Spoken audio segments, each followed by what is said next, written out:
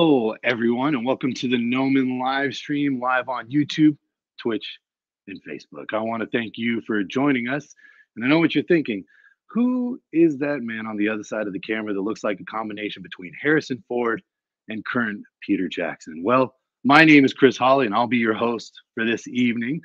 Before we get started, I just wanted to say if you're looking for closed captioning, go ahead and head over to our Facebook where we're streaming live, and there's closed captionings there. I'd also like to take this time to thank Lenovo, our wonderful sponsor. Without them, we wouldn't be able to provide you all with amazing content. And speaking of amazing content, have y'all heard about this new animated series, Spider-Man Freshman Year? It's going to be on Disney Plus. And speaking of things that are great on Disney Plus, if you haven't, you should watch Book of Boba Fett. It's fantastic. And Mandalorian. Well, Chris, why are you saying all this? What do these three things have in common? Well, I think to help us with that, I'll bring in our guest, Daniel Zeni. Daniel, good to have you. Hey, Chris, how's it going? Thank you for the intro. That was It's beautiful. going I'm going to good. clip it. I'm going to put it in front of my demo reel. It'll be great. So you and I were talking a little bit earlier. We, went over manga and Demon Slayer and Yu Yu Hakusho and all kinds of stuff. But for those who don't know, why don't you tell them a little bit about you? Well, I'm a 3D character artist, Gnomon graduate, and I've been working in the industry for about 6 years now. Very cool. And working in the industry as a Gnomon graduate, that's got it has a little bit of good feel with it, right? I mean, you got to be in this amazing campus back here that I'm currently in. But going into Gnomon, did you do any art beforehand, or did you just like come in and you were like, I'm here at Gnomon and now I'm gonna start my art? It was a long journey. I'm going to be honest with you. It all started, I'm going to go way back, and if I ramble too much, just like cut me off. No, let's hear it. So when I was a kid, I grew up in Orlando, Florida. And this is the time when Disney was like pumping out VHS tapes, right? They were making lots of money with that. And my cousin worked at Disney, and so she would give me all the VHS tapes.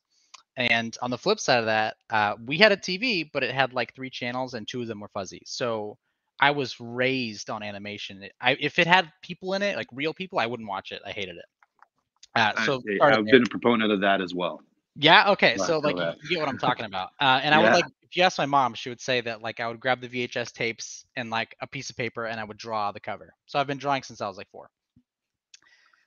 But then, in high school, right? It's like 10th grade. It's time for me to start thinking about what I'm going to do for the rest of my life. I'd never done any research on the animation industry. Had no idea what it was about. And the minute I started looking, it was like Disney closes Florida studio and Michael Eisner says we're not going to make any more traditionally animated films. And I was like, oh, cool, dude.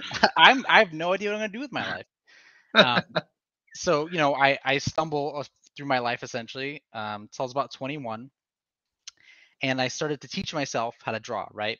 I was joining online communities like Daily Speed Paint and 10,000 Hours, which I still post to today. And some of the conversations they would have would be, should you go to school or should you stay at home and teach yourself? And like the pros and cons and all that. Obviously, one being, do you want to pay a bunch of money? But then also you get like, teachers that worked in the industry. And on the side of going to school, there was like 3 or 4 schools that they'd always bring up, right? Art Center, Fengzhou School in Singapore, and then Gnomon School of Visual Effects. And at the time, I had no idea what 3D was, right? I mean, I literally had no idea what 3D was at all in any sense. So I go to the page, and right in the front, it's like 90-something% job rate after graduation. And I was like, what? Because you see, when I was growing up, like it was like starving artists. It was so complicated and difficult to like get my parents and my friends to understand that like you can actually make money as an artist. And on top of that, 3D is a technical skill. So I ran to my parents and said, look, these people are getting jobs after they graduate. And on top of that, it's a technical skill that I can like learn, right? So long story, medium size, because I did talk a lot. But they approved, and then I put together a portfolio, packed up my car, and drove all the way from Florida to Los Angeles and started my journey there. Wait, hang on. So real quick, you literally got into Noman and then traveled across the nation, and then so you were going to school, and then you also was this the first time were you living in your parents' house and then you moved in on your own or like by yourself? Yeah, actually, I mean, that's it's really interesting you mentioned that Wow. because I was like a mama's boy. My mom did everything for me, and so everything was new to me. It was so difficult. I never lived on my own. I had never cooked for myself. It's a little embarrassing, but essentially, like I did nothing. I was a man child, It was and I then. had It to was grow up. then. Yeah, exactly. It was like 8 years ago, but it was a very difficult learning process for me. And you're like 2,000 miles away from your family, your friends. I didn't know anybody there. It was crazy. Yeah, but then some people at Noman are even further. But so that's Oh actually yes, kind of true. a cool thing to know that you not only took that leap, but as we are here now, you've succeeded on that leap. So then you go to Noman, you have the experience here. And how was your overall experience at Noman? Noman is amazing. I mean, it is essentially the Hogwarts of schools. It is so cool. And like you said, and I guess Hogwarts is kind of the same, where like we are all so far away from our family. We're doing this thing that's really difficult. And like in school where it's like there's two or three kids that are smart and they get A's and then everyone else slacks off and like who cares? Noman Yeah. is the opposite. I mean, if there's one kid and he's slacking, like that's the person that everyone notices. We didn't even look at our grades because everyone was working so hard that grades, what do you mean? We're working so hard. We got the A. That's not important. We're trying to get our stuff on best of term. We're trying to get our art posted all over the walls. Like that's what it was like. And you're all in that struggle together, right? Like you're in boot camp. So you form these lifelong friendships and then you help each other get jobs. I mean, Noman is the best decision I've ever made in my life. It's really strange because every time we ask someone a question like that, they give a similar answer, and everyone's like, "Oh, you must queue them up." But we literally we were in backstage talking about anime That's true. before we got on here, so that was all you. We didn't talk I mean, anything about Noman actually. yeah, I'm sure that's very convincing to people. So okay, you go to Noman, and then afterwards, I mean, one of the reasons why you came here was the placement, and you get a Right. job. So how's your career been since coming here? It's been well to go back a little bit too. I like when I got to Noman, I realized that like Disney still makes movies but they're 3D now, and I got there and I was like I want to be a character artist for animation. And it was kind of weird because students are so scared of not getting jobs that that's all they care about. I mean, it really is the focus of their attention. And so I'd say, I want to be a character artist. And someone would say, oh, you know what? There's more work for environment art. And I go, oh, okay. And then they'd be like, you know what? Environment for games, way more work. And don't get me wrong, environments are amazing. And if you're passionate about it, that's wonderful. But I kind of like, it's weird because I was so passionate. I took this huge risk. I came across the country, and then even all the way there, I was still kind of taking shortcuts and being like, no, maybe I'm not good enough. Maybe I shouldn't do this. Maybe I should go in this direction. Um, and then, so sorry, going towards my career. I in Yeah. my employer preview day is when you get to show your work, and employers come around. My plaque said "Environment for Games, Daniel Zeni," and Paulie Schreier from Gentle Giant Studios walked around and he looked at my environments and he said, it says environment artist, but it looks like you like to sculpt. And he was right because whenever I pick a concept, I would always make sure that the concept had something sculpture in it, right? Like a statue, or like I did a graveyard, but it had a nun, and then like a crazy tree that I got to sculpt, or I did a temple, but there was guards, like so it was really like I hid Yeah. characters in my environments. Um, and so when he offered me a full-time job before I graduated, and I said, "Oh wow, this is it. I did it. I got the job." And so that like all of a sudden it was like, "Oh, I got the job, but oh man, I really wanted to be a character artist. Why did I diverge? Like why did I do that?" And so I spent the first year out of school working on a brand new portfolio. And that year I made like 12 or 13 characters. I posted 13 times. And ever since then, I've been working in characters, whether it be consumer products, video games, animation, live action, printing, just all over the place, but in characters. So I've had a really wonderful career so far. No, not to diverge too much, but do you think that was the catalyst of the character thing for you, like somebody coming and pointing that out, or had it always been around? Like it was just you taking that VHS Daniel Zeni and then just making it into 3D, because a lot of those VHSs, they're I mean, not to date myself, but if any of y'all get a chance to get your hands on a Disney VHS, you'll notice two things. It's very squeaky when it opens, made of plastic, and very puffy. But there are characters on the front. Right. So if Oh. you were drawing and tracing that, I mean, that was kind of a piece of what you really enjoyed. Did you feel that that was like a natural evolution for you, or did somebody have to point it out, like, hey, you like characters, in order for you to really get into it? No, yeah. So another thing too is that like I wasn't that technical at school. Like if there was a technical class, I had a hard time for some reason. And then after your first year, if you're doing the 2-year program, which I think now they have a bachelor's and it's more complex than just 2-year, 3-year. But after the first year, you start ZBrush. And for the first time, I think we got to sculpt a skull from like a sphere. And for the first time, I was like, oh, like I'm pretty good. Like I'm pretty good at this. Like usually I was like bottom of the pack. I was always struggling to like, do something good. And then I was the one they'd be like, oh, Daniel, could you like help me with my skull a little bit? And I was like, oh, I'm good at something. Thank you. Yeah, I mean, like I said, I've been drawing my whole life. I just finding that like it's that hurdle to get into becoming a professional artist and not just, some kid drawing superheroes kind of thing. So then you start on the Disney VHS, you go to Gnomon, you start doing the career, you're going at Gentle Giant, and you realize, and you get into characters, you do your 13 character sculpts, and Yeah. from there, at some point, somewhere along the way, you're using a lot of different softwares, and then within that, you find ZModeler. How does that all kind of come together? Good tie-in, Chris. That was beautiful. I like that. This is just gonna be you. I'm supposed to be complimenting you right now. No, it was beautiful. I loved that. I was like, oh wow. I'm supposed to talk about that. Yeah, he did a good job. Yeah, wow. Yeah, Okay, so that is the title of the stream, by the way. that's right. That's what we're going to talk about. Not anime. Sculpting and ZModeler. Okay, cool. Okay, so I guess it all started. I took the first hard surface ZBrush class at Gnomon. And it wasn't called ZModeler. I don't even think ZModeler was in the title, but it was taught by Paul Gabry. And if you know Paul Gabry, if you use ZBrush, you know Paul Gabry.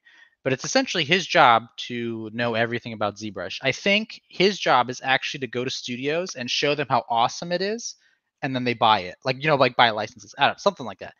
Yeah. But I had a really hard time with that class, like I did all the other classes. And I squeaked something out or whatever. But then like I had that right in the back of my mind, and I slowly kind of added it into my workflow. And now that I'm really proficient with it, I remember what it was like to not be able to use it. And it's changed the game so much for me that I think that's why I've pushed into teaching it more than anything else. Like when Gnomon was like, what do you want to teach? I said, oh, I got it. Well, 2 things: stylized characters and ZModeler. Stylized characters and ZModeler, which you also have on Gnomon Workshop. But before we get into all Oh, that, sorry. Yes. Before we get into all of that, why are you here? You're here to show us some cool stuff in sculpting and ZModeler. That's right. I'm here to promote my course, Sculpting and ZModeler. And so I'm going to do a little demo and talk about kind of how to use ZModeler and how I specifically use ZModeler and all that stuff. Yeah, so why don't we get into it? And for everyone watching, go ahead and drop a question. We're going to ask a couple more questions to Daniel at the end.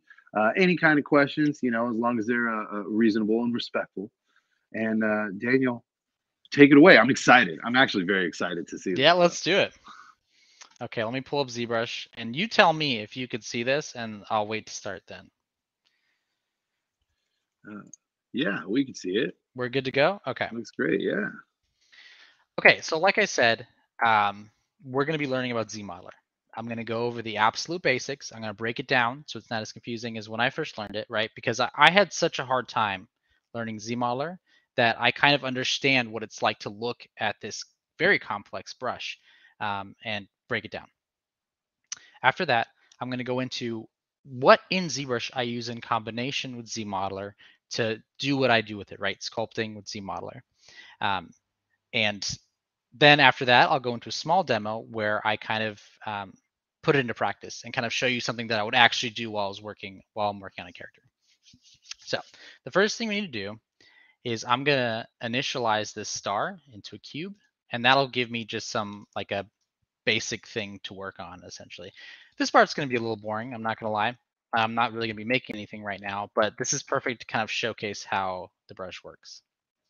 So when you're using ZModeler, the first thing you want to do is make sure that polyframe is on. If you can't see the edge loops, if you can't see the verts, and if you can't see the polygroups, then you're blind. You're kind of going in blind. And like I'll explain later, polygroups are really important when you're using ZModeler. So you can go up to brush and click ZModeler, or you could do BZM and it'll select it for you.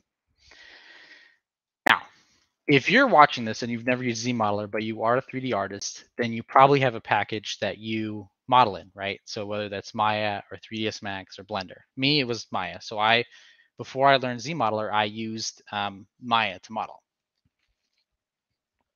Sorry. And so if you can imagine, all the tools that you use to model in Maya are put into this one brush in ZModeler. So when you're modeling on an object, there are three things you can affect, right? There's the verts, there's the edges, and there's the faces. So even though all of this is in one brush, Pixelogic needed a way to kind of break these three things up so that it wasn't all together and confusing.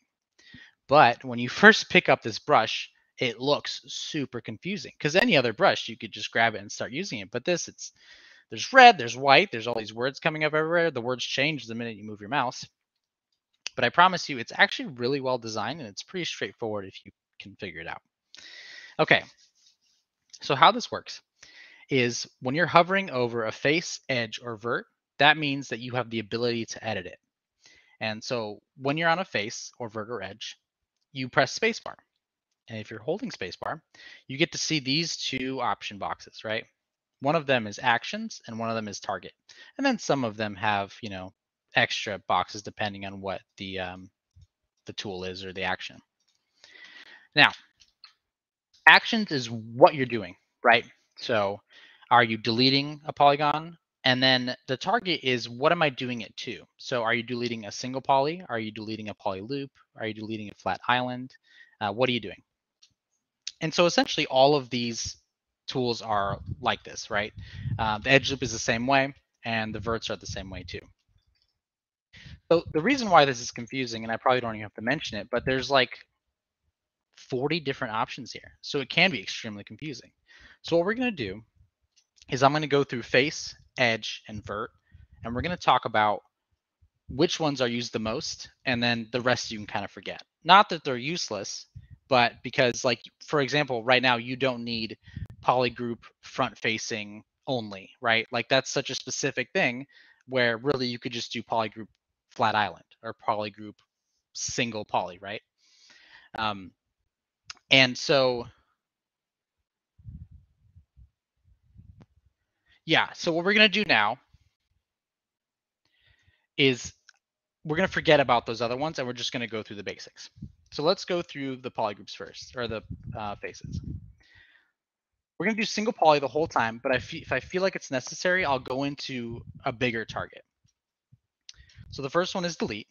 And so again, if I do delete polygroup, and delete the whole polygroup. If I do poly loop, then it's going to do the whole poly loop. Next one is extrude. If I do extrude one polygroup or poly, it'll do that. And then if we do inset, that's another good one. And then if you understand normals and how they can be flipped sometimes, we can use flip faces. Okay, so that's about it, really. I mean, if we're looking through this, I think move is another good one to use. And then,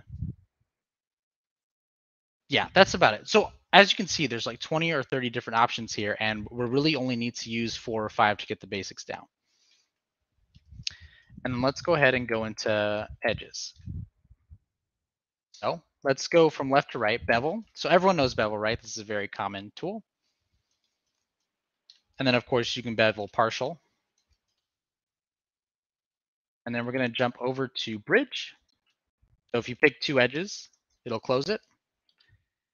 And then close, which you pick one edge and it closes it. This is much better used if you have a big opening and a lot of edges, and it'll close it all together. But so here it's kind of hard to show it, but that's what it does. Okay, so we did insert, we did delete. Crease is another interesting one. Maya has this too, and other modeling programs do. But if you press crease and then we press D, which is dynamic subdiv, it's essentially saying this is what it'll look like when it's smooth, right? And if you crease an edge, it's pretending that there's holding edges there. And then when you subdivide, ZBrush will make sure that the holding edges are there to hold that edge. If I increase, it'll do this. And then, like, for example, we can get that edge to kind of look like that if we add the edge loops there. Right? Sharp. Okay. And then slide. Slide is a really big one, right? So you can slide just an edge, or you can slide an entire edge loop. And here's the thing. If you're using ZModeler, right, and you're just using the basics, you're going to be stuck just extruding a cube and making very simple things. And so you need to learn all these extra tools to kind of make things interesting. If you're in a studio and you're asked to make a prop or something, they're going to say, okay, we have this, let's say this is an engine or something, and they're going to say, we want something sticking out of the side here. So you need to learn how to edit the topology in a way that you can put things where they want them to be, and then also come in here later and make the topology even and clean. So that's a really important tool, sliding edges around to be able to move the topology in a way where you can get the shapes that you need. Okay, and then I think that's it. Insert, bevel, bridge, close, crease, delete. A lot of these share the same tools, but you can ignore the rest for now. And then as you get better, you can go, oh, like, let me see what spin does. Let me do what switch does. Let me see what swivel does. But for now, you don't really need it. Okay, and then the last one is going to be verts. So delete, we know that. There we go. Move, which I don't use as much because we do have slide, just like we do with the edge loops. And that's also super important too. And then stitch is another one. So if we stitch, you can do stitch to the other vert. So if I click two verts, the last one is the one it'll go to, or you can do stitch to middle. So I'll do that now, stitch. And so as you see, it went to end. And that's on that third option there. If I do to midpoint, it'll go together instead of at the end. And then last one, and we'll be all through the basics. This is it. Like, this is what you need to know to model in ZModeler, at least the basics. The last one is split. So what's cool about this is if you have 4 clean faces on your model, if you split the center point, you will get a perfect circle. Specifically, if I press D, dynamic subdiv. And what's even nicer about this is it has a crease all the way around.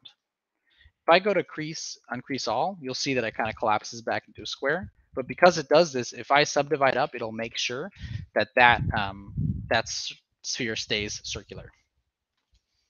Okay, so you have an interesting cube. You know how to extrude faces from a cube, but how do you actually make something interesting? How do I take ZModeler and use it in a way where I start with a cube like this, but I end up with a character that's ready for animation, right? Or how do I end up with a prop that has shape design and all these other things? Well, we have to use ZBrush in conjunction with ZModeler. They're the same program, but that's the way I was able to kind of break it down, right? So the 3 things are masking, polygrouping, and getting really good with the gizmo tool, which is this. So let's go ahead and talk about grouping first. We've kind of talked about it a little bit, but the big aha moment I had when I was learning ZModeler was that you need to isolate what you want to work on, right? You have this single object, it's one subtool, right? And in order to work on specific parts, you want to isolate them. So for example, I'll use select rect and I'll change it to lasso. And if you press Control Shift, these are like ZBrush basics, but I'll go ahead and try to explain as much as I can as I go. But if I press Control Shift, I can isolate, right? And then Control Shift Alt kind of hide stuff. If I press Control W, it'll give it its own polygroup. And like we had mentioned, in the target, ZModeler has specific actions to address only polygroups. So I know this seems simple and whatever, but this is it. This is the key. Like if you're a beginner in ZModel and you're like, how do I do complicated things? This is kind of it. And the reason why is, like I said, you're isolating parts of the object so you can work on them. And so let me talk about other ways I isolate the object too while we're using ZModeler. So the other one is masking. If I mask this, right, and invert the selection, so this is the part I want to work on, and I insert a vertices, you'll see, insert an edge loop, you'll see that ZModeler respects the mask, right? It's not going to do anything past the mask, and that's one way to do that. And now, a more complex way that I do is I actually separate my model into multiple shells, but same subtool, so that I can work on that shell by itself. And then when I'm ready, I can merge it all back together. So I don't know if how far you guys are all like with modeling, but when I first started modeling, if I needed to add a small detail, I would start adding edge loops where I needed them, right? Because you need more topology to make that shape. But then at the end of it, you have these edge loops running all over your model, and then you have to go in and clean it and figure it all out. So for example here, this is kind of a perfect way to do this. I inset the model, right? This part that I'm working on. And if I delete this here, there, I have this isolated shelf here. It's also a polygroup. But now whenever I add an edge loop here, you see that? It doesn't go off into the rest of the model. So I can do whatever I want here. I can add gadgets and bumps and whatever detail is in the model. And then when I'm done, I say, okay, this looks good. I'll go back and say, okay, I have 2 faces here. I have 3 on this side. I need to make sure that this side now has the matching sides so that I can bridge them together, right? Like that, for example. Okay. So now we know that in order to use ZModeler, you need the basics, but you also need to learn how to isolate parts of the model so that you can work on things individually and then kind of put them back in later. This is like, I guess a good example would be if I'm modeling a face, which I think most people would do the basic pipeline, right? Is you sculpt a face, you bring it into Maya or 3ds Max or whatever program you use, and then you would use like TopoGun or QMesh to kind of, not QMesh, I forgot the name, but essentially you would retopologize your character and create new topology. But here what I'm doing is creating proper topology right off the bat and making design changes with good topology. So for example, I will model a face that's like animation ready from a cube or from like, zero mesh sphere or something. And if I'm working on the nose, I'll make sure that there's an edge loop around the nose and I cut that edge loop out. And then I could like, when it's, even though it's the same subtool, I can edit that nose and work on it. And then when I'm done, I can bring it all back together. So like the mouth, right? Everything has an edge loop around the mouth, edge loop around the nose. The eyes have an edge loop, and I'm able to kind of edit that separately. So hopefully that makes more sense than this abstract shape that I've made, but that's kind of an example of how I would use it. Now, the pipeline, I guess, how I would break it up, how I work is I model the basic shape of what I'm making: fire hydrant, hammer, hand, cloth, whatever it is. And then I use masking, polygrouping, and the gizmo tool to rotate it into the basic shape that I want, right? So we have the basic shape, and then I start rotating things and moving it and turning it so that it has good shape. And then that's when I bring out the move brush, the damn standard, to give it that nice shape language that stylized models and characters have. So we're going to do a little example here just so I can show you. If I wanted to take this and bring it up and rotate it, right, I would mask this out, invert it, and I would press W, and that would give me the gizmo tool, right? And when I say you want to master the gizmo tool, you want to master being able to put it exactly where you want it, because the gizmo tool is going to be the pivot for where you're turning the model or that part of the model and where you want it to be. So how do you put the gizmo tool where you want it? You press Alt, and if I press Alt over the white part or over the transpose arrows, you'll see that this is unlocking, or you can unlock it yourself, right? And then it'll stay unlocked. So you need to put it in the place where you want to rotate it by pressing Alt, right? I'm holding Alt, and then I'm moving with the transpose tool or grabbing the white edges, and then I can start rotating into place. And so like on my lantern robot, this is how I made the fingers, which I guess is a really simple example. But I had just a long rectangle with a bunch of edge loops in it, and then I would, mask the tip, move the gizmo tool into place, rotate, mask the next section, move the gizmo tool, rotate into place, and that's essentially it. But a couple tips with the gizmo tool, just so you're not, just that helped me out a lot. If you press Alt and you click on a vert, it'll snap to that vert.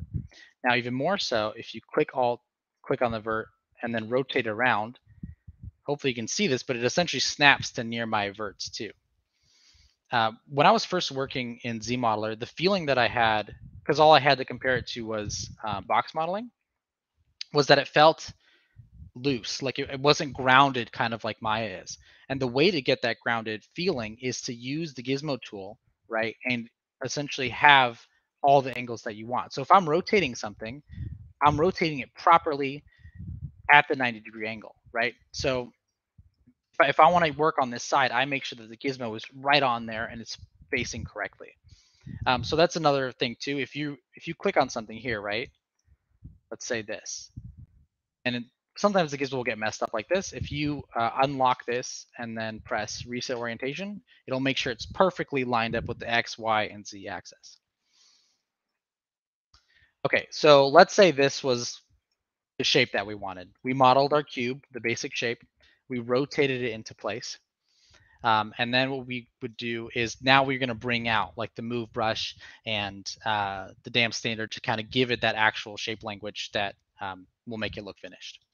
This is all abstract, and I will go into an actual demonstration soon. But yeah, so I'm giving it a little bit extra topology just so I have something to push around. And then I usually work in sub D, right? Dynamic subdivisions. So let me grab the move brush. And this is the part that I guess it's a little deceiving, but it's sculpting with ZModeler, right? But what I'm really doing is I'm moving verts around in dynamic subdiv. And I can actually grab these little dots that are representing where the vertices is before it collapses in on itself. And to be completely honest, I don't even use I don't use a drawing tablet when I'm doing this kind of stuff. I can use a mouse. I don't even need to have a Cintiq or anything like that. And the reason why is because no matter what I do, I have such few vertices to work with here that I know that I can't really mess up this model, right? Let me delete this weird face that's underneath here.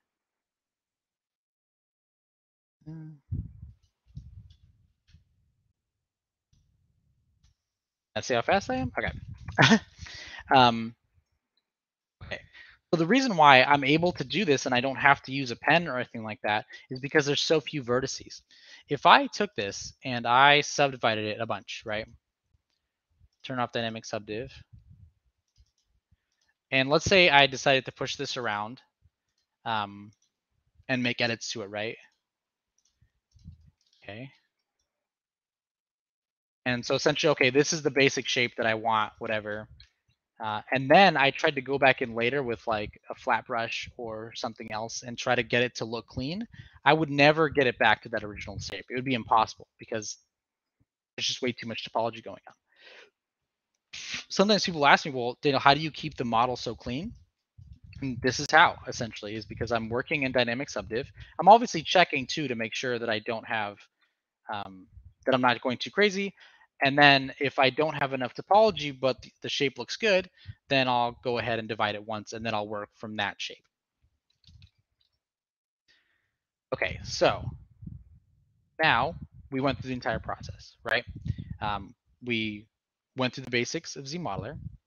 We talked about how I use other parts of ZBrush to get ZModeler to work the way I wanted to, right? Sculpting with ZModeler. And now I'm going to go over a small demonstration where I actually show you how I use it like on a day-to-day basis, because this, I'm not really sure what this is. It's just ridiculous. Okay. So I have this arm here, which I posed using all the methods I talked about. I polygrouped the hands so I could isolate them, right? Use the gizmo to place where I want that to be, and then I can rotate things into place. It's pretty simple, but if you combine this, like masking, polygrouping, rotating, isolating, all with ZModeler, you could do anything. And the beauty of ZModeler is that it has the structure of Maya when it comes to its modeling, but it has the flow that ZBrush has. And so I mean, I don't know a lot of people. It's kind of a weird mix right now, and I think that's why I like to talk about it so much, is because I meet people who have never used it. And when I say, oh, I like to use ZModeler, do you, like, if I'm at a studio, I'll say, do you mind if I use ZModeler to model instead of box model? And they're like, oh no, ZModeler is too messy and whatever. I'm like, oh, maybe you haven't taken my class or something. Just kidding. But yeah, so it's an interesting thing where I think there are people using it, but I think not everyone understands how powerful it can be. So yeah, so what we're gonna do here is I'm gonna bring in a sphere, and I'm essentially gonna create a sleeve, and we're gonna go over. We're going to put in a wrinkle, and I'm going to show you how to do that with correct topology. We're not going to sculpt it and then retopo over it or anything like that.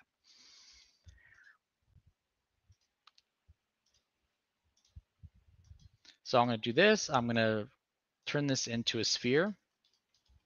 Now, normally what you would do is if you were creating an animated character, you would just and you wanted to make a sleeve, you would duplicate the arm and then just cut off the hand and then use that topology as the base mesh for your sleeve, because whenever you're rigging, you want the clothing to have a very similar placement to the body topology underneath so that you can share the weight paint of the topology. But what we're going to do here is start from a sphere, because I want to talk about ZBrush a little bit. I don't model everything from directly a cube. Sometimes I do push around topology and Dynamesh, and I get a lot of stuff going on. And so I need to ZBrush to get myself clean topology, so then I can start using ZModeler on it. So let's divide this up a bunch.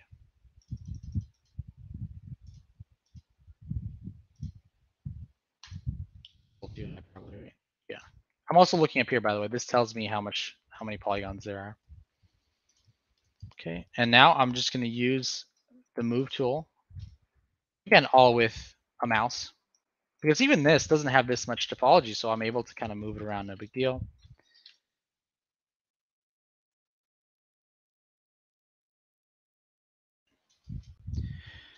And this is a very simple example, but I thought this would be a good thing to do where I'm not noodling on it for hours, but it also kind of explains my pipeline and how I do things without kind of leaving anything out, really, hopefully. Okay, so we have our basic sleeve. I don't want to get too into it. But yeah, do you see this topology? You cannot use ZModeler on this topology. There's not a single part of this that would work. So let's talk about ZBrush, because it's really important to get ZBrush to work properly. And ZBrush is a button you press and it gives you good topology, or at least I think that's how a lot of other people see it. But really, it's not that smart, and you need to guide it. And there's a couple things that you can do to make your ZBrush work better. So one of them is turning on mirroring. If you have symmetry on, it's going to obey the symmetry, and it's going to create both sides evenly, which will really help. 2 is to have open caps. So if I ZBrush this right now, let's do half.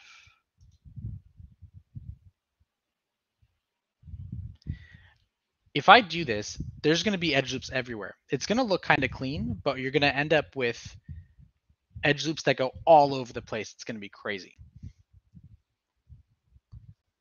Okay, let's see if I can delete an edge loop and hopefully something weird will happen so it proves my point. Yep, that would be a good example. So do you see how it says I can't delete every single polygon? That's because if I do this, it'll delete everything, because it's looping around in all kinds of crazy ways. It looks really clean, but there's a lot more going on than you think. So the way to make the topology clean, or to help ZModeler, is to cut off the caps, is what they're called usually. If you have a cylinder, it's the top part and the bottom, the parts that close off the mesh. If you don't have closed off edges, then your topology can only go from start to finish. It will not loop around, and that'll give you clean topology. So the way we'll do that is press Control Shift, and then we'll pick Slice Curve. And then if you do Control Shift Drag, this will essentially create a polygroup above this. Wherever the dark shadow is where the polygroup is going to be facing. And then we'll do it here too. And then we're going to use ZModeler for this. You don't really have to, but I would isolate this, do Control Shift with Select Rect, do Control W to give these guys their own group, and then we would delete this polygroup. Okay, so mirroring, which we're not using because it's a sleeve. Yes, we could, but it's not necessary. Having open ends, and then having clean edges. Now, topologically, this edge is gross. It's not good. But physically speaking, it's very straight. So now if we zero mesh, we should get something pretty clean.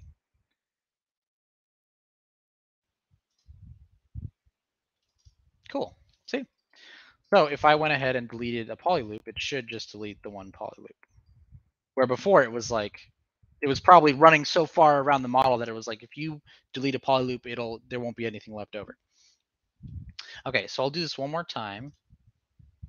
Okay, so this is decent topology. It's pretty low. And so now we're going to use all the things we kind of mentioned to model in a sleeve. So what do we do, right? I want to put the wrinkle right about here. And so let's start deleting some of these faces and create essentially an island just on both sides so that I can work on the actual fold and not worry about it affecting the rest of the sleeve. And this is a good time to talk about kind of a more interesting tool, the QMesh that I think I had mentioned. No matter what action or target you have, if you press Alt and glide across the faces, it'll give you what looks like a polygroup.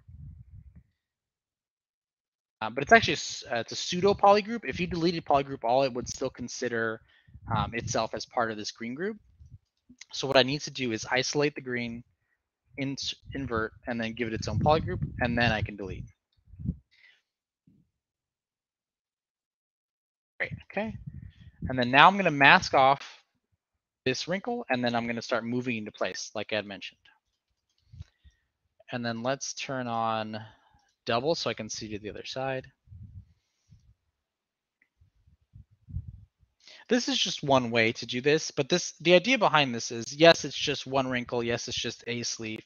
But the idea is that you want to be able to do this to anything, right? It's any basic shape, right? Take kind of gross topology, make it good enough to use ZModeler on it, and then learn how to be able to adjust the path of the topology, but also still have clean topology. So that's what we're going to do now, is I'm going to kind of mess up the topology, and then we're going to reroute the topology so that it's still good.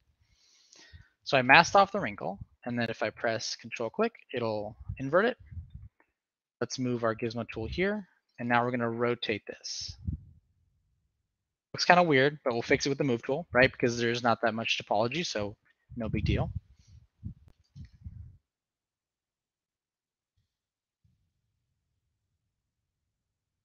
Okay. Right, if I had a million polygons, I would never be able to keep something clean like this. And this is just a demo. I would have spent a lot more time making sure that things are nice and clean or whatever. Okay. So if you know anything about topology, you would know that those beautiful quads we had that ZBrush gave us are now gone. We have these kind of tight areas here and here. So what we need to do is add an edge loop here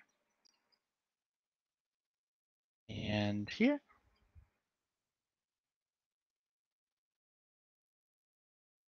Okay. And now I'm going to talk about a little bit about kiting and redirecting topology. So if you want to use ZModeler, but you don't know how to box model, if you want to use ZModeler the way I use ZModeler, to make proper animation topology, you need to know how to retopologize, because you need to understand flow of topology and how that works, right? So one method of changing the flow of topology is to kite things.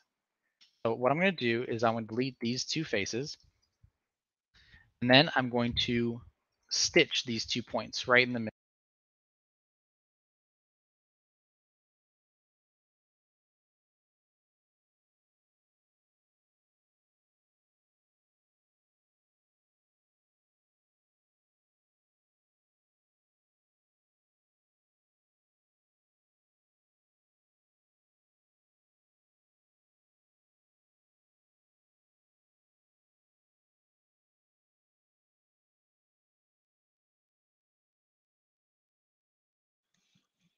All right, everyone. Seems like we're having a little bit of technical issue here. Not sure we can hear you, Daniel, but if you get a second, go ahead and adjust that wondrous mic of yours. And while we work on that, now is a good time as any to let y'all know that Daniel did mention his lantern robot while he was doing this. We were going to talk about it later, but he went and he blew the secret. I'm just joking.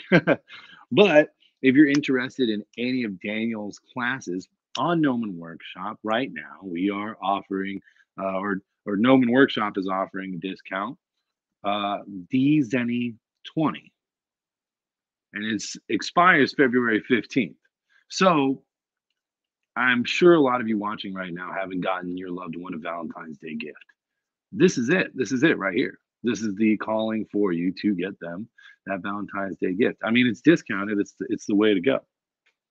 And if you haven't checked out Daniel Zeni's Gnomon Workshop workshops, he actually has two that are remarkable, and they're very insightful. I mean, even though the audio is not here, I have to say one of the great things about watching Daniel, watching him go through all of this right now, is every time I see somebody doing something like this in ZModeler or anything like that, they always are just like, yeah, I mean, he was talking earlier and he goes, "Oh yeah, that's it. Yeah, okay, sure, Daniel, that's it." I mean, it's some of the most impressive stuff that I've ever seen, and every time I see it, it always blows me away. But everybody that knows how to do that stuff, they're just like, "Oh yeah, it's so simple, and there it is. Those are all the basics." And I'm like, "Holy smokes, that looks amazing!" It's so, to me, it's always so impressive. And so, if you're ever curious about how to kind of get into that stuff, or just want to dabble in it a little bit, again, I do urge you check out Gnomon Workshop and use that discount code DZENI20. It's definitely a good time to do it. And we are going to take a little bit of break, try and figure out this technical issue, and come back with this sleeve. Thanks for staying with us. We'll see y'all soon.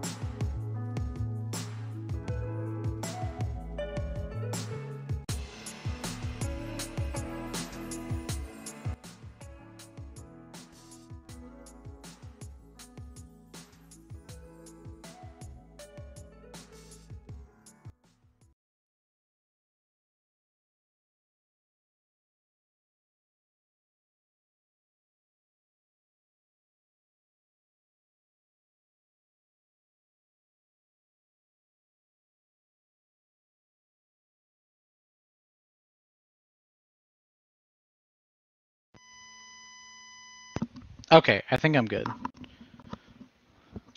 Okay. Sorry about that. I just tried to plug in and I just tried to plug in my mic and it's separating. Okay. So really quick, I had these faces cut off, right? Same thing here. I kited the topology and I made sure that I had the same amount of edges on both sides so that I can bridge them back together. And the reason why you want to do that is because I have detail going on here, but on the back, I want to keep it clean. And in animation, this topology is based off the topology underneath, like I had mentioned, and so we want to make sure it stays clean. And then we'll go in with Move Brush and just clean things up a little bit. Okay, so now I have the topology in place. I can start using the damn standard brush. I don't know what that is. To start sculpting in this wrinkle. So what you can see here is that I'm still using the mouse, but because there's only so many verts, I can actually run across the verts and they will kind of pop up one at a time, which is really nice. And everything stays really clean.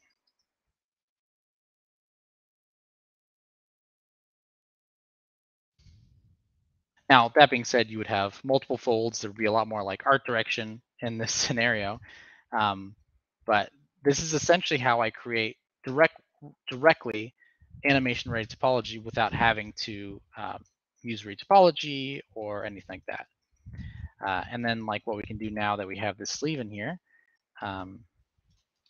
is I can add kind of like a cap to this. So I'll go ahead and do close convex hole. And let me hide the hand for a second. When you do close and you drag, it'll give you edge loops if you want them. So I just want one because I want to add like a cuff to the sleeve. I'll isolate the sleeve, invert, and then Control W on that so that it has its own instead of that kind of like wild circus topology. And then I'll do extrude poly loop. And then when you're doing anything with a poly loop, you want to kind of look at what direction it's going in. If you could see here that the yellow arrow is kind of pointing it, do I want this one? Do I want this one, which obviously I don't, or do I want this? Let me zoom out a bit.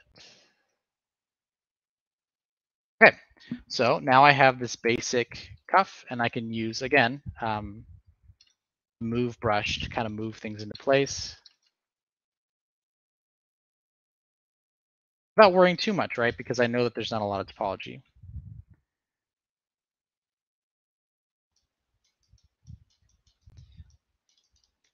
And then let's go ahead and add some holding edges here.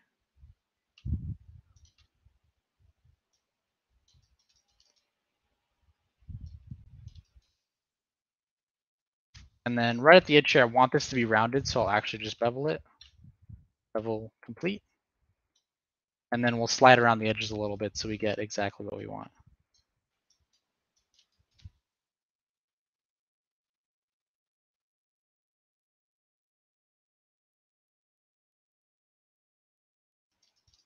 Okay, and that's it. So I was able to create this sleeve that has detail in it while maintaining the proper topology. So the basics here are, right, like, well, I'll just go over it one more time. You model the basic shape of what you want. So in this case, it was just a tube because it was a sleeve. We cut off the caps so to make sure that we could use ZBrush properly. We got the proper nice topology. We then cut out an area around where we wanted to work, right? Kind of like a construction zone, so it wouldn't affect the topology around it. We moved the topology how we needed it to be within that construction zone. We made our edits, and then we made sure that everything would bridge back together properly once we knew that whatever was inside that detailed area was what we wanted. And then since we had the proper topology there and we had the model, then we brought out the move brush, the damn standard, and we used that to create the nice detail that you get in the shape language that you would see in a finished product. And there you go.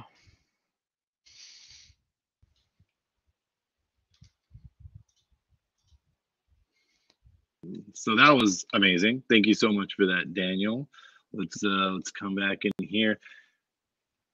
I know you'd said to ask you the questions while you were going through everything, but you were on such a roll that I was just letting the questions roll in. I mean, you really that was very concise. I'd said it on the break a little bit before we, while we were having that, but again, right. Sorry about that. This is yeah, it's okay. But I have to say this every time I see this stuff. My favorite part is anybody that works on all of this, just like how you were doing. After you're done, you're always like, "That's it. It's all done. It's that simple." It's like sure, for sure, yeah. But I think that looks amazing. I mean, it's so clean, right? Thank you. If you told me that it took you, 4 hours enslaving to do it, I'd be like, yeah, it looks like it took 4 hours. Like, that is difficult. Thanks, that Chris. is It's very nice of looking, you. Okay, so we have some questions, and if you don't mind, I'd love to get your answer on some of these coming in from the chat. So somebody was just kind of asking a general idea of how difficult ZBrush is to pick up, and do you need a sculpting background? Now, you can actually speak on this because, like you said, when you came into Gnomon, you didn't even really have any of that. So why don't you tell us a little bit about your ZBrush journey and how difficult it was without that sculpting background and stuff? That's a really good question. I took one traditional modeling class at Gnomon, and I had never sculpted before. I think I had maybe done something like when I was 10. Like I'd never even thought that sculpting or 3D was anything I would ever do. But then I got into ZBrush and it's totally different. I don't know how to explain. Yes, it's good to have good shape language and understanding of shapes and design. And I kind of already had that because I drew and I would do gesture drawings, right? I practiced, I studied a little bit of anatomy. But the hardest thing about ZBrush, and I have to say this, and I'm sure everyone would agree, is the interface is crazy. It's just like all over the place. There's all kinds of different buttons. But once you get used to it, that's the hardest part. Let's just say that. The hardest part about ZBrush is learning the interface. After that, it's awesome. Okay, so then that actually doesn't seem too difficult because it's like any other program, right? Like you Totally. have to know where everything's at, and then, but you say shape language. What exactly do you mean when you say that? Like just overall shapes and what things are like what shapes things are comprised of?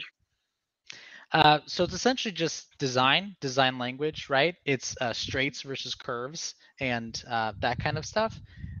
Also just like anatomy and gesture, so things don't look stiff. It's that kind of stuff where if you can do it in a drawing, you'll probably be able to transfer it over in 3D.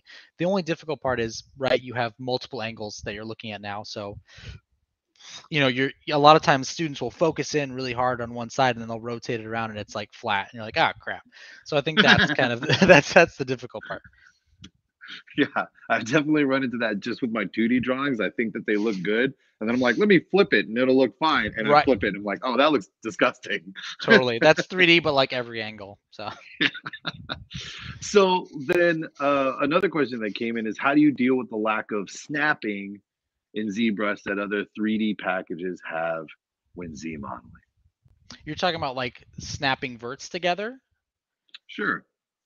You can actually snap verts together in Zero, but you are totally right. When I'm working in animation, a lot of times you want so go a little bit into it, but when you're rigging something, you want verts to be as close to where they are to each other as possible. So, for example, if a character, like I said, right, normally in animation, you would have the sleeve, and the sleeve would be made up of the topology underneath it because in a rig there are joints, and the joints control the topology, right? And the weight on the vert tells the joint how much that polygon moves whenever that joint moves. So if I have a sleeve and it's on top of the arm, I want that sleeve to move exactly as much as the arm does. So the topology, if the verts are right on top of each other, I can just like Photoshop, you can copy and paste. So you can say, I want, okay, this vert has 60% weight on it. I want the shirt that's the vert of the shirt that's right on top. I want that to have the same exact weight too. So that is something that is a bit difficult, but I'm pretty sure you can snap verts together in ZModeler anyway. But you're right. I mean, I do even if I take it 99% and then bring it to ZModeler and then do my snapping there, like, it's such a powerful tool. Okay, so let's back up just a little bit for So those much, who I'm sure. for those who don't know. No, it's totally fine. Okay. So let's take care of a little bit of some of these other questions as a whole, right? Oh. So rigging as a Geez, whole, yeah. why don't you explain a little bit of what that is? Because you can't just model something and then bring it into an animated feature, right? That's not how it No. works. Yeah. So there is the rigging aspect, and so rigging as a whole. Why don't you just like an elevator pitch for Sure. anybody in the Okay. chat that might not understand what that is? Not speaking for So myself. totally, yeah. So you know how I will take like a finger and I'll rotate it into place and all that stuff. Like I'll mask something off and I'll rotate it like I did in ZBrush. You could technically do that and animate a character, but it would take you 5 years just to get like a hand raised, right? Okay. So a rig is our bones that are put inside of the model, and then the rigger essentially makes a game character that the animator can use. So when you open up a nice rig, it's going to be like, here are the face controls. If you slide this over, the eyelid will go up. If you slide this, the mouth will open, and there's blend shapes involved and all this other stuff. But essentially it's a puppet, right? It's the actual puppet, like those strings and the wires and stuff. And so then when you were talking about the sleeve, you're saying that you're rigging the actual arm, not the sleeve, but then the response of the sleeve to the rig arm, essentially, right? Right. So you want the sleeve to follow the arm perfectly, and the best way to do that is for them to have similar points. Mm-hmm. If you know, like for example, like you have an edge loop here on the arm, and then like right here, that next edge loop is over here on the shirt. When they go up, you're gonna note it's gonna kind of do this, where they're gonna start colliding into each other, being weird. So if they're exactly with each other, then they'll move together. Yeah, we're gonna cross over from a simple basic question to a nice more advanced question. At least I think so. Is it better to work with dynamic subdiv rather than subdividing? When do you apply the dynamic subdiv? So before we get into the answer, okay, give us a little bit about a subdiv and subdividing. So going way back, in 3D history, because I think you kind of need to understand that to like know why it exists. Like why do we have smooth mesh preview? Yeah, go for it.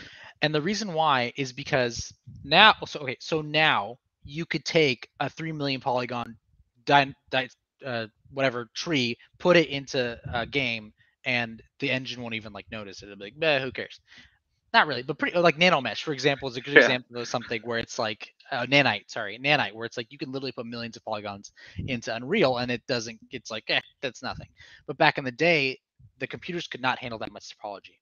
So what they did was essentially saying that you could have like a sphere that only has a couple verts, but what it does is the verts will look at each other, the distance between each other, and they will kind of rely on each other and they'll collapse. So you're able to see what would this look like if I divide it up. It's like a fake subdivision, so that you're looking at something that looks smooth, but actually realistically there's not that much topology there, and that's how they were able to avoid eating too much of the memory of the computers at the time. And they still do that for animation, obviously, but I'm just saying that's kind of where it comes from. Okay.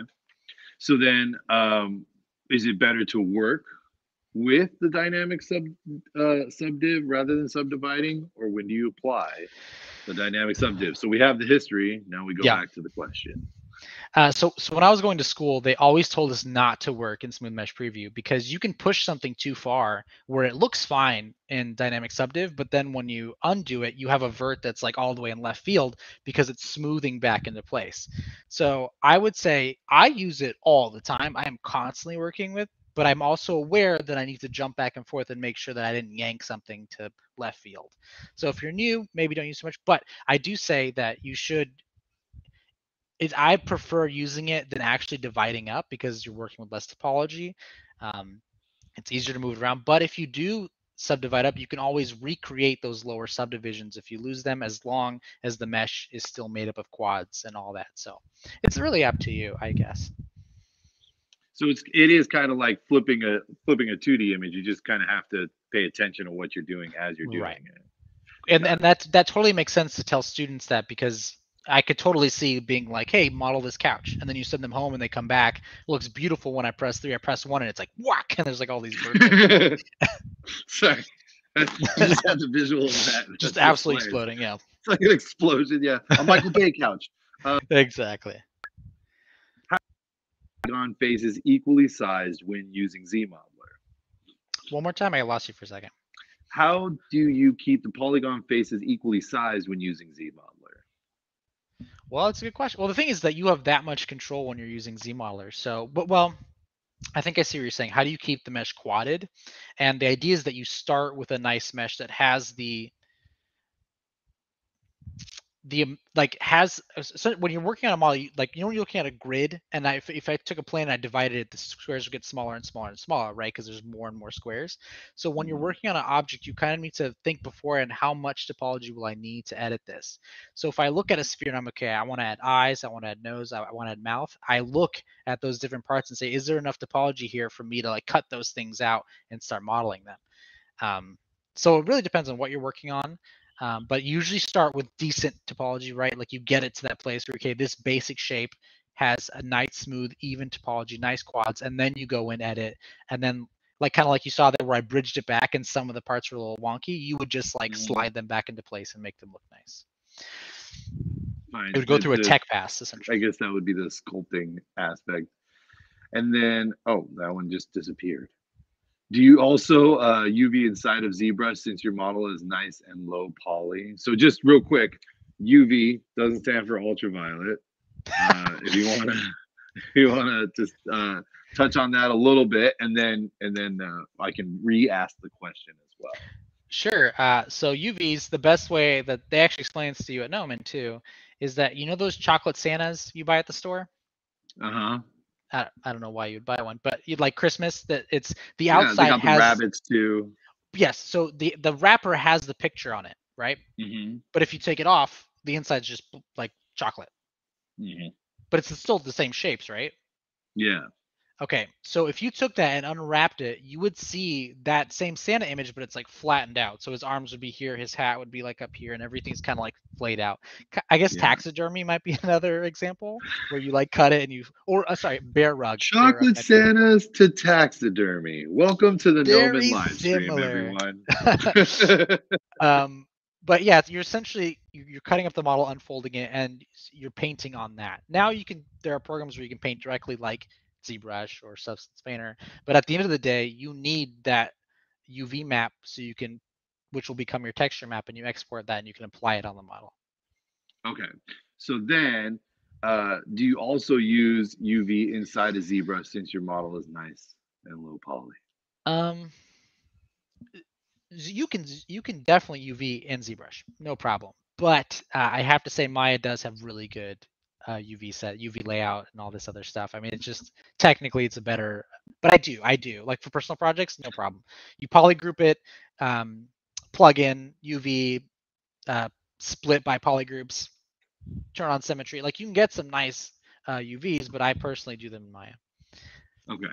Just as a quick aside, there is someone in the chat by the name of Ghosts of Christmas Future, and they did mention that there are only so many ways you can skin a Santa. Oh God!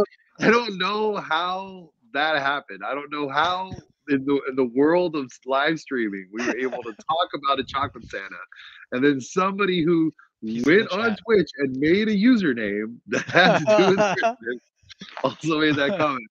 You know, it's quite amazing. So we haunted tonight 3 times. Yeah. So you did some kiting in the demo, and would you recommend any good books or tutorials on best practices for retopology? Oh, yeah. Okay. So you said books, and I was like, ugh, books. No books. Don't. Reading. Yeah. I'm in the library right now. Come on. No, reading's great, but there's so much out there. So what's great about like the world we live in now is that most art, I mean, I guess I'm one of them now. Most artists have tutorials out there because they want to get their stuff out there. It's another form of media that they can kind of show their stuff. So like Gumroad, pay $10 and the guy's like, here's everything I know about UV layout. Or like whole YouTube channels that are specifically designed around teaching. So Flipped Normals is a really good channel, I think is what it's called. And you just kind of, if you do Flipped Normals UVs, it'll pop up. But there's a bunch of YouTubers out there who have incredible content that kind of explain things perfectly well. And also the Gnomon Workshop, which I should have said first. That's what I was gonna say. I was gonna go like my favorite place to go. Now here's the thing. Oh, no. on the Gnomon Workshop, you and before we had our little technical hiccup, you had mentioned this lantern robot. Oh, that's right. You have. Is there a way that? James said the exact same thing. Could we take a look at this fancy robot that you'd worked on? And I think I had for some reason Fireflies really strike The Last of Us for me. Ooh, because if you've ever played that game, Ellie mentions Fireflies and totally, yeah. I'm watching this show now, but I also played the game too, but which is amazing, by the way. That show is so cool. the props and like everything's real. It's great. Mm-hmm. Not Yeah, really real, but you know. yeah, it's really good, and almost as good as this lantern robot that you had on the Gnomon Workshop. See, I did it that one. I did it that time. Boom. Yeah, I do want to preface. I will say that like the Gnomon Workshop is a cut above the rest. I mean, these are paid professionals that are like they go over the curriculum, they make sure it's right. So, and it's kind of like, this might be a bad comparison, but it's kind of like Netflix. So like you open up the Gnomon Workshop, you pay, you know, a monthly fee or whatever it is, and then you have this trove of all this information. It's amazing. I mean, I literally met people who are like, I learned how to 3D just from the Gnomon Workshop, and I'm like, holy cow, that's amazing. So, okay. And the other thing right now is that if somebody wants to learn from your workshop, and I know we said it earlier, Yes, make sure to check out this discount code. It expires on February 15th. So DZeni20. And then I mean, look, so walk us through this real quick. I'm very curious of what I'm looking at. So it's called Sculpting with ZModeler. This is a robot, but it does have a lot of natural shape. It has fingers and arms and all this other stuff, and there are a lot of organic shapes. So I thought it was a good model or concept to go off. It's by Anne Dang. She did an incredible job on this concept, and she also did skins for Overwatch, which I thought was really cool, like designing them and stuff, which we talked about that I like Overwatch. Anyway. We did talk about that, yeah, but we'll come back to that. So yeah, essentially when I'm going through this project, it's not just me doing a sleeve. I mean, I'm going through every single piece, looking at the concept, and then being like, okay, where do we start? Let's make sure it matches the concept, because that's huge for me. And then like another aside is that so when you're making a portfolio for a character artist or any other 3D position, your job is to take a concept and realize it in 3D.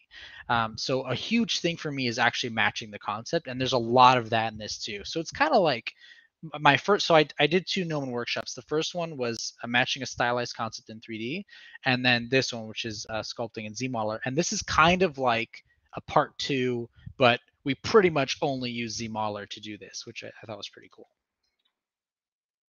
And so, yeah, there's all kinds of shapes in here. That I even use booleaning, really technical stuff, really advanced. Going like this was something that this wasn't retopologized. I went in there and like modeled all these shapes in there. Like I talked about splitting a vert, right? So this like cavern that you see here that I'm kind of hovering over, this started as just like a flat face cylinder with a vert that I placed correctly, split it open, cut it out, closed it up. You know what I mean? Like it was kind of like like an engineer or something, or I don't know, like I'm modeling a car or something.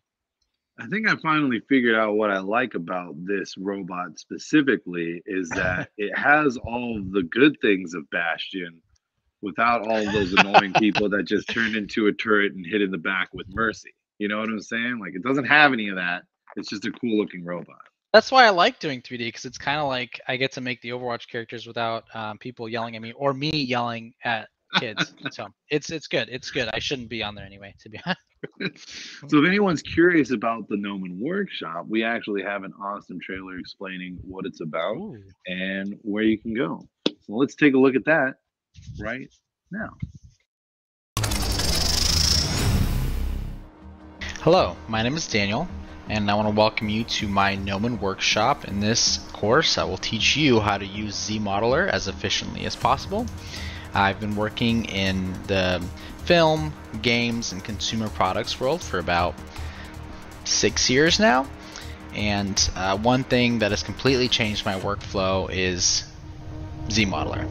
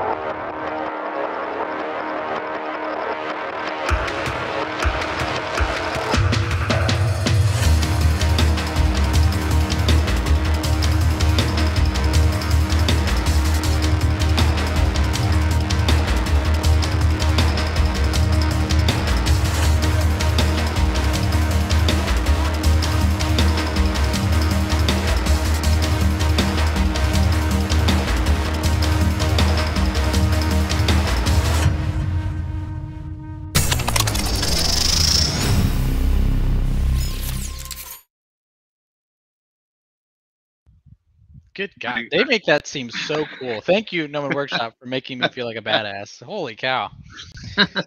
I gotta say, it's very impressive every time I watch you live read that. That was really good. That was phenomenal. Really good job. Like, yes. Yeah. And the speed at which you made that sculpt was phenomenal. It was really, really good job. That's how fast I go. So that's literally how fast it is. Just joking. So did have a question that actually kind of relates to what we just saw, but do you have any tidbits or like little, tips that you can give for when you sculpt so precisely from other artists' concepts? Oh, yes, I do. I'm trying to see if I could show an example here. Oh, I'm clicking on the stream. Okay, so I don't have a concept right now, but I'm going to pretend I have a concept. Okay. Hopefully this works. Perfect. Okay. So pretend this is a robot or something. Okay. I did it again. I went too fast. Okay. So let me explain. I use something called the Spotlight tool. And so what you do is you import a texture or the concept art, right? And then you click this to add the spotlight, and it brings the image onto your screen. And then you have all these tools, and that's a lot of that's in my class. But I use this, and I literally I turn down the opacity, okay, and I line up the concept with it. This is so bad because I don't have like the actual concept, but imagine that there's like a drawing of, imagination. There it is. And then what I'll do is I'll usually start with a sphere. So like, let's just append this. Well, now, why do you start with a sphere specifically? That's a good question. Out of like all the shapes that you could start with, do you feel most comfortable with that, or? Because this kind of sounds. Oh yes, so it's because a square you can't quite see all the angles, and this gives me like It's very smooth, so I can see angles turning. I could see more 3/4 of what's happening. Where a cube, it's like like right now I can see the edge turning, right? Like I can see the left side of the sphere. So what I do is I will line up the concept as large as I can. And then usually it has a face because I'm a character modeler, right? And I'll find the eyes, and I know that the line in the middle of this sphere is the middle of my guy's face, right? And so I'll line it up and I'll rotate it into place like this. And I'll make sure that it's matching. There's no concept there, but let's pretend, right? Right. The thing is that this model, I'm not moving the model at all. I'm moving the camera. And so what I'll do is I'll go to Document, ZApp Link, and then I'll do Custom One, for example. So okay, so I have it lined up, right? It's all there. I have the sphere, and what I'll do is I'll turn on symmetry, and I'll start doing what I do, right? I'll sculpt, I push it, blah blah, whatever. This is right in the center. This is center right here. I haven't moved the sphere at all. So I'm moving whatever, and then I go back and I check it. Boom, it snapped back to exactly where the concept was and the angle of where the guy was looking. So that's my tip. That's how I match concepts perfectly, because one thing I learned really quickly is never trust your eyes. Because, like, for example, if I said, hey, Chris, draw a broom or draw a TV, you will draw what you think that might look like. But if then I give you reference of what a TV is, you're like, oh my gosh, I forgot this, I forgot that, I forgot this, all this stuff. And so I never trust myself. I line up the concept. I see how far is the eye from the ear? How big is this guy's actual forehead? I'm measuring. I'm making these decisions because I'm a professional. I don't have time to guess and do all these things. I need to make sure I get it right the first time. Yeah, and right the first time you do. I mean, if you're curious, and I'm talking mainly to the chat here, if you are curious on exactly how he does that with the model that we just saw, of course, to the Gnomon Workshop that we've been talking about this whole time. Somebody did comment in the chat if this was going to be a new Pathfinder skin. For those of you, I'm sure everyone knows, but for anyone that plays a video game, it's from Apex Legends. And how amazing would that be as a Pathfinder skin? Just as as an aside, make sure that if you want to check out some of Daniel's stuff, to give him a follow on Instagram, Art by Zeni. But Daniel, if they want to check out more of your stuff, where would they go? ArtStation. I love ArtStation. It's a great portfolio website. I guess I'm kind of like selling that too, but artstation.com/Daniel Zeni. And that is the portfolio that I send to studios, personal portfolio. There's also a professional reel that can't be in the public, but that is where all my personal work goes. I show wireframes, I show gray models, I show everything. That's awesome. Oh, of course, Albert. Don't even worry about it. And so we have some more questions. If you're ready for some more questions, Yeah, hit me. Yeah, let's go. you get up. You ready to Yeah. get your steps in? Let's do it. So one of the questions, and this is going to be a common one, but the quickest way to pick up ZBrush, and do you have to learn every aspect of the software, or is there some fast track tutorial? Now, I just want to take a second. Daniel did at the beginning of this stream show us in ZModeler only a few things that you need to know in order to do some pretty awesome stuff.